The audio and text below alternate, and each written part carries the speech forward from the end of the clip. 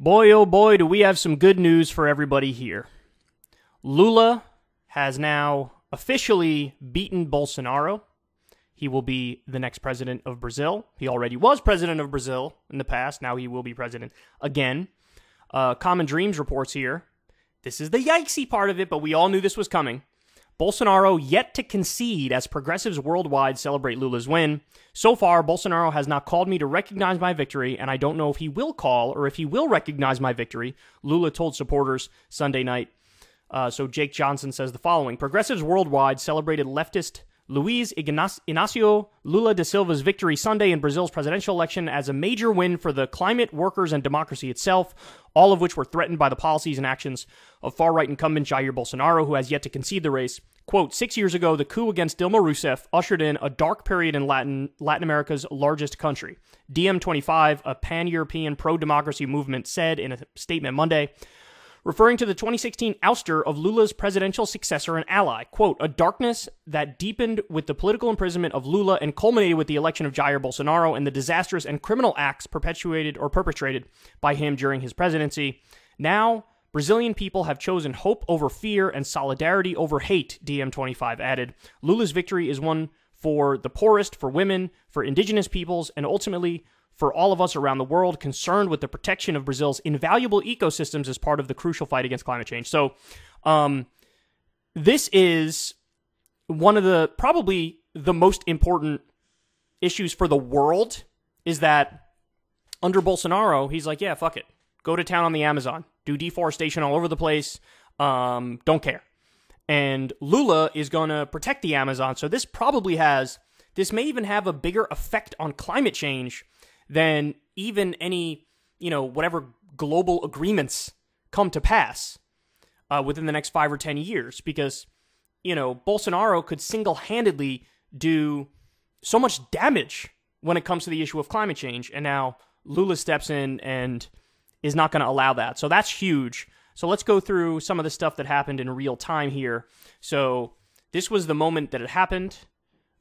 This is when it was called for Lula. My reaction, of course, was Lula projected winner, down goes Bolsonaro. Now, again, Bolsonaro has already said, I'm going to pull a Trump and I'm going to say it's rigged if I lose. And so as of right now, the recording of this segment, Bolsonaro hasn't said a single word yet, but look, I'm sure it's coming. I would be astonished if he doesn't pull a Trump.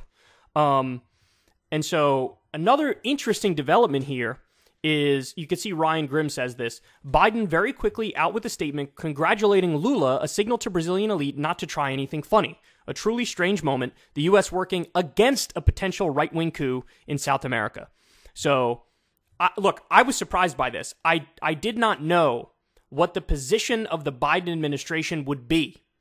Because the fact of the matter is, Bolsonaro is very welcoming of Western capital. But Lula, when he was president, he's a leftist, but he's also very pragmatic. So he found a way to work with Western capital as well in a way that didn't make the West want to fucking coup him. Okay, so it was an open question. It genuinely was an open question. Who will the U.S. government prefer? And will they be okay with Lula? Will they be okay with, either outcome? But I think what happened, and Crystal made this point, I think it's very accurate. She said Bolsonaro's problem was he went all in a partisan sense, being very pro-Trump, very pro-Republican.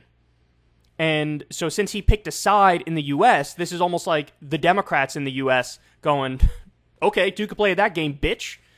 And so immediately congratulating Lula, that is a sign of like, yeah, don't try any funny stuff because we're not on your side, Bolsonaro, and the right in Brazil. Then, of course, right on time, baby. This train is never late. We have Steve Bannon out there, probably on Truth Social, saying, this election was stolen in broad daylight, outrageous. Now, of course, the reality is, as I said, Lula was ahead in the polls literally the entire time. The entire time. He was never not ahead. Some polls had him up massively, others had him up maybe 2 percentage points, but he was never not ahead. And again, I find it massively ironic that the people who scream and cry and bitch and moan about a rigged election, it's a stolen election, are literally trying to steal the election themselves. It's the classic trick of an authoritarian. It's projection. It's accuse the other side of what you're doing. So we also have that guy, Ali Alexander. This is a guy who was at January 6th. He runs in far-right circles, and he's out there saying, in Brazil, the military has the right to insert itself into an election where there is suspected fraud. We must audit now. So, in other words, look, they're rerunning the same fucking play here, okay, that they did in the U.S. This is a tweet from LULA last night. Absolutely glorious. Love to see it. Trump, as Mac points out on Twitter here, Trump catches a fat L. Radical left lunatics and maniacs rise up. So here's what Trump said yesterday. This was before the results came in. To the people of Brazil, this is your big day, and also a big day for the world. Your great and highly respected president, Jair Bolsonaro, needs you to get out and vote today so that your country can continue on its incredible path to success. Don't let the radical left lunatics and maniacs destroy Brazil like they have so many other countries. President Bolsonaro has done a fantastic job, has my complete and total endorsement, and deserves your vote. He will never let you down. So, yeah. Tell me how my ass tastes, old Donnie boy. And then, do we have anything else on? Oh, I know the remaining thing.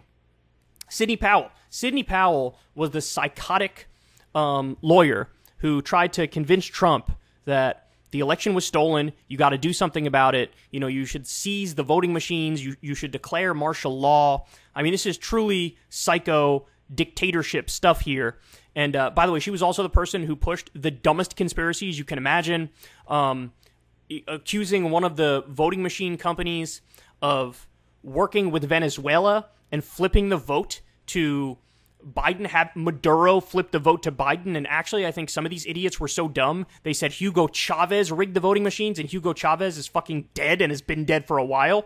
So this is the kind of person that's now inserting themselves in. And now she's saying, repeat of 2020 in the U.S.? Yes, in fact, it is. It is a repeat of 2020. The 2020 election was legitimately won by Biden, and this election was legitimately won by LULA. So thank you for playing.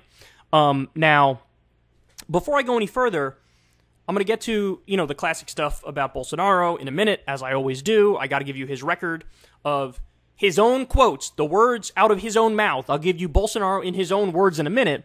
But let's remember here the facts about LULA, which I think explain why he won. Now, ultimately, the last time I saw the numbers was he was up by about 1.5 million votes, which I think is like about a 1.5% win. And look, it is fair to say, and even when you go to the lower elections, Bolsonaro's party is still right there. And in many respects, they overperform the polls. And so if you think this is just a crushing defeat for the far right full stop, that's not accurate. We're still in a long-term battle here against a rising insurgent right wing.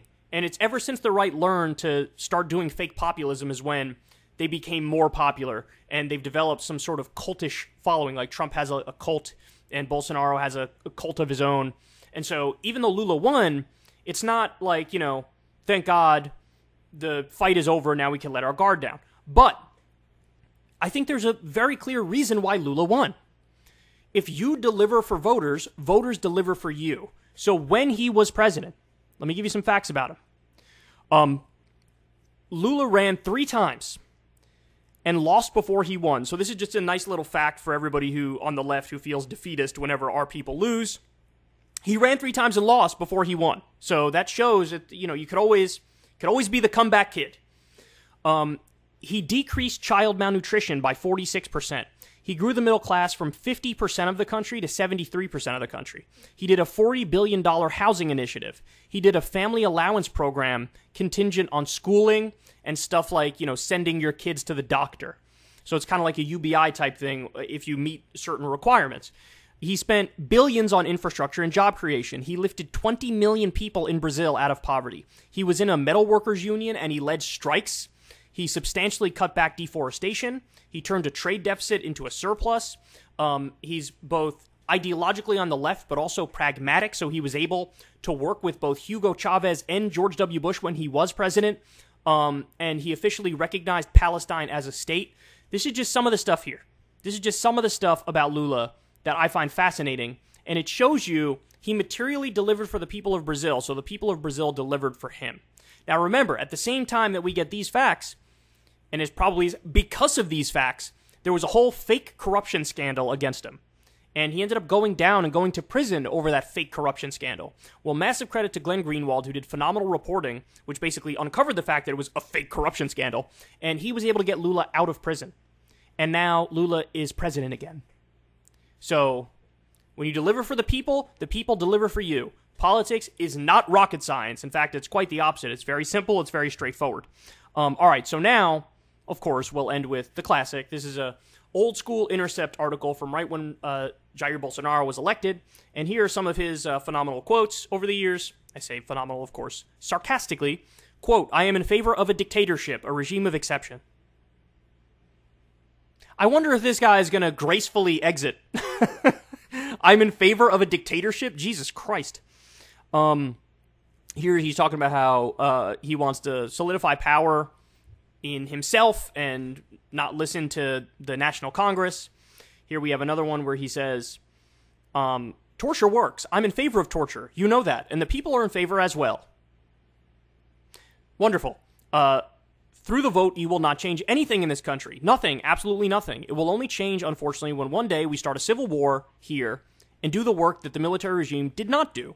Killing some 30,000, starting with FHC, that's then President Fernando Henrique Cardoso, not kicking them out, killing. If some innocent people are going to die, fine. In any war, innocents die. So he's in favor of political assassinations and murdering innocent people. I will not fight nor discriminate, but if I see two men kissing in the street, I'll hit them. Very moral, upstanding guy we're talking about here. I'm a rapist now. I would never rape you because you do not deserve it, slut. I would be incapable of loving a homosexual child. I'm not going to act like a hypocrite here. I'd rather have my son die in an accident than show up with some mustachioed guy. For me, he would have died. If your son starts acting a little gay, hit him with some leather, and he'll change his behavior. Jesus Christ. Then I think this is a claim here against an interracial relationship. Keep it classy. If a homosexual couple comes to live next to me, it will devalue my home. If they walk around holding hands and kissing, that devalues it. Jesus. An interviewer asks him, "Are you proud of the story of Hitler's life?" Bolsonaro says, "No. Pride? I don't have, right?" Interviewer says, "Do you like him?" Bolsonaro says, "No. What you have to understand is the following. War is war. He was a great strategist." The guy who fucking lost everything and got his ass clapped and put a bullet in his own brain. Great strategist. Great strategist. Have you ever hit a woman before? Quote, "Yes, I was a boy in El Dorado. A girl was getting in my face." Interviewer said, "Put her against the wall, a few taps, pa." He goes, "No, well, no, I'm married. My wife isn't going to like this response." Got more on gay people. Seems to think about gay people a lot. Gays will not find peace, and I have congressional immunity to say that I'm homophobic. Yes, and very proud of it. If it is to defend children in schools. Oh, that sounds similar, doesn't it? The whole, think about the kids in the schools. Oh my God. That's why we have to be bigoted to protect the kids. I would not employ a woman with the same salary of a man, but there are many women who are competent. Oh, that's kind of the competent part, of course. Beyond Brazil, above all, since we are a Christian country, God above everyone. It is not this little story of a secular state. It is a Christian state, and if a minority is against it, then move. Let's make a Brazil for the majorities. Minorities have to bow to the majorities. The law must exist to defend the majorities. Minorities must fit in or simply disappear. So not only in favor of a fascist dictatorship, also a theocracy. Glorious. Violence is combated with violence. I went with my 3 sons. Oh, the other one went 2. There were 4. I have a 5th also. I had 4 men, and on the 5th, I had a moment of weakness, and a woman came out. So if you have a daughter, it's because you're a weak pussy. If I become president, there won't be any money for NGOs. These worthless people will have to work. If I get there, as far as I'm concerned, every citizen will have a firearm in their home. You will not have a centimeter demarcated for indigenous reserves. So that's like their equivalent of, we have Native American reservations here. It's like indigenous reserves for native Brazilians. Has anyone ever seen a Japanese begging for charity? Because it's a race that has shame. It's not like this race that's down there, or like a minority ruminating here on the side. So taking shots again at ethnic minorities in Brazil. Keep it classy.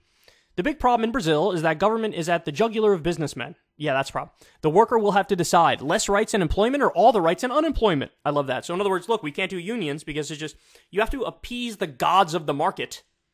You know, I'm a market fundamentalist, so to appease the gods of the market, no unions. I'll give carte blanche for the police to kill. Big yikes. Since I was single at the time, I used the money from my congressional housing stipend to get laid.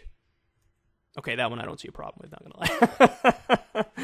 This group, if they want to stay here, will have to put itself under the law of all of us. Leave or go to jail. These red marginals will be banished from our homeland. Jesus Christ. All right, anyway, this goes on. The guy's a total fucking psycho. Super far right. And we're all waiting for his response, which I'm sure is going to be bad. If you want to see me and Crystal Ball interview legends like Noam Chomsky, Cornel West, and more, subscribe to Crystal Kyle and Friends on Substack. $5 a month gets you the video version a day early. Remember, we take 0 ad dollars for this podcast. Or you can sign up on Substack for free and get the audio version a day later. Link in the video description box below.